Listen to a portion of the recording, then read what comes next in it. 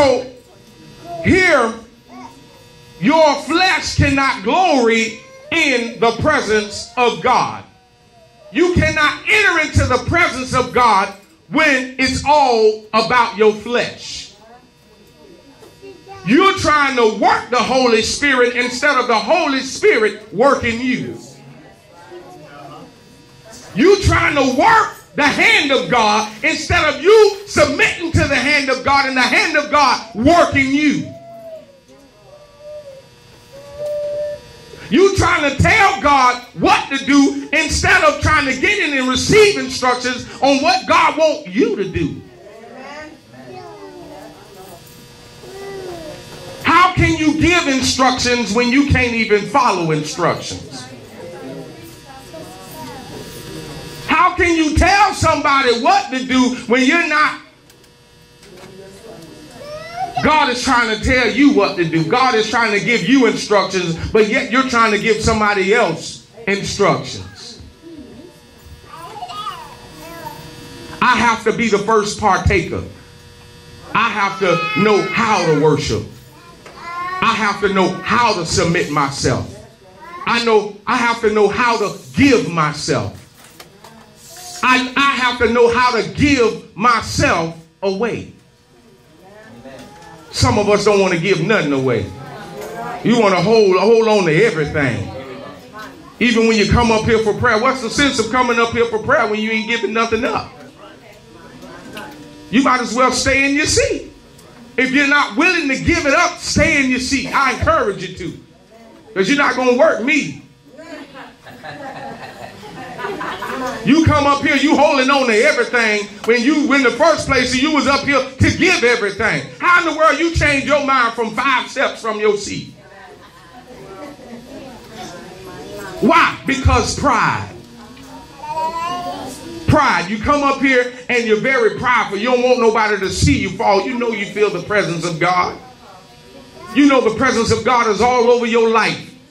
You know the presence of God is moving you right now, but yet pride. Oh, I don't want nobody to see me fall. Hold on. Wait, hold on. Wait, hold on. Let me back up. Hold on. That's that pride. That's that pride. As soon as somebody lay hands, you feel the power of God. But guess what? That right leg just slide on back. It's sliding in, and you're bending your knees. Hold on. Wait. Hold. That's that pride don't want to receive. It don't want to receive nobody or nothing. You're working and operating. Have anybody ever been prideful and you don't listen to nothing nobody else say? You ain't want to hear nothing nobody else say. You know what? I got this. I don't want to hear nothing you got to say. I'm a grown man. I ain't got to listen to you. I'm a grown woman. I ain't got to listen to you. I got this. I do this by myself. I work every day for mine. Prideful spirit. Just prideful. Don't want to listen to nothing. If you don't listen to anybody else, you need to listen to God. Because God can be operating through that person you rejecting. Anybody thought about that? God can be operating through that very person that person is trying to tell you what to do, how to do it, and how to get through it. But yet, it's our pride. I got this. And then you want to tell them, God always bring me through it. Well, hey, wait a minute. God is speaking to you right now. Like, baby, I'm trying to help you. I'm trying to let you know God sent me. I don't know you from Adam. But I know what the Spirit of God is telling me to tell you. No, I got this. I pray God ain't tell me nothing. But that could be confirmation for what's about to come. There's a worship that needs to happen in your life. I'm talking about a real worship, a real cry. I mean, a real ridiculous cry. I mean, you don't have to be snotty-nosed, but you can just give everything that you have. There's a worship that needs to take place. Some of us ain't worshiped God for years, but for real in years. You done left that area of intimacy. You left and walked off, and you left that area of intimacy. We need to get back to intimacy. We need to get back to it. We need to get back to being alone with God. Some of us don't want to be by ourselves for nothing. We don't want to be by ourselves for nothing. We scared to be by ourselves. But being alone, you can seek the face of God. We always want somebody in our company. We want somebody in our house. We always want somebody over our house. Get them people out your house and lay before God. Get them people, send them on the road. If they don't want to go where you trying to go, they need to go somewhere else. Because your life is dependent on it now. Your salvation is dependent on it now. When people are around, we become fake. I'm being real. We become fake. We become fake. We become people. We don't even act like that. You don't act like that when you by yourself. But when somebody come into the presence of you, then you want, hey, how you doing? How you doing? Everything all right? Everything ain't all right. It's time to be real with yourself so you can be real with God.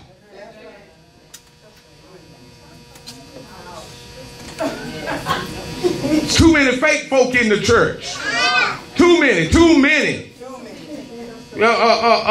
Charles say, Pastor, one thing about your members, they real. They speak the truth. I say, well, ain't no other way but to do it. I say, there's too many church folk that's faking it around here. I say, if you got a problem in sleeping in the church, they supposed to tell you. They supposed to tell you to wake up and hear the word of God.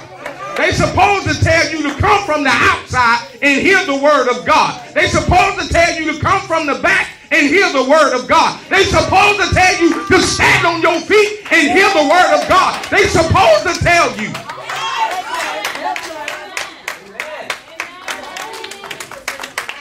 It's too many people, oh, God gonna do it. God will work it out. They supposed to tell you. And if they didn't tell you, then that was on their hands. Because God instructed them to go ahead and wake that brother up. Wake that sister up. Because I'm trying to tell him something that can free him out of his situation. I'm trying to tell him something that can, Jesus.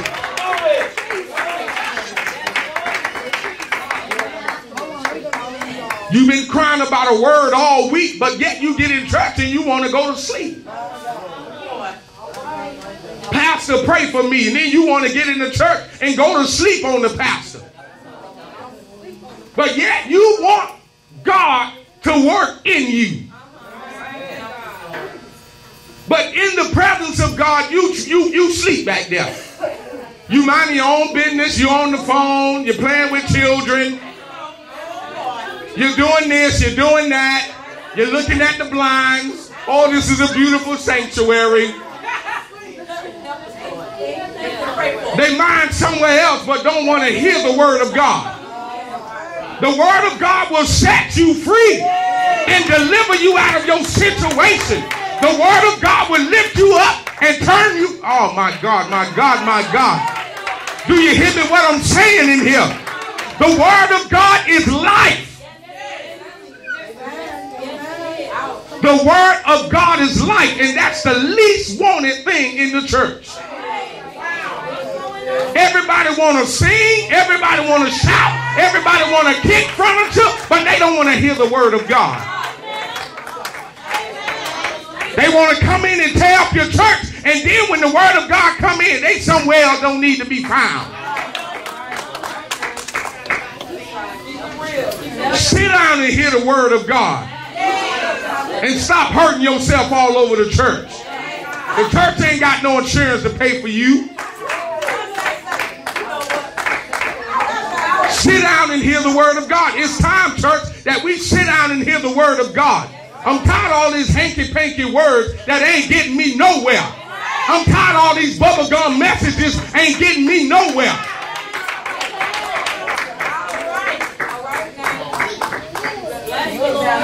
These people need the word of God.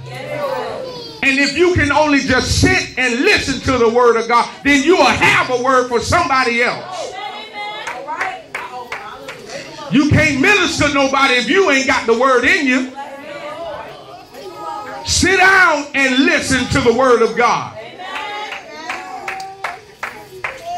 And then, therefore, when you want to go out and minister to somebody, there's a word that's already in you, that God has already birthed in you, that you can give somebody else that can come out of their situation. Bless the Lord. You don't need money to bring everybody out their situation. You just need the word of God. The word will set them free. To set them free right there in their bondage. It'll set them chains free. Baby, I see you hurting, but I got a word for you that'll make you come out of what you're in.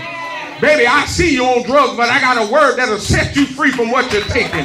Baby, I see you hurting right now, but I got a word that'll love you like never before. I see you doing what you're doing, but baby, you don't have to do what you're doing. There's a word that I got to give you.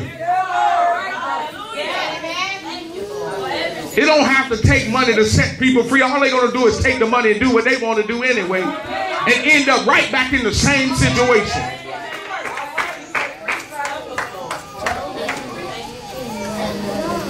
Right back in the same situation. It's time to come out of what you're in, because the word and the worship is here.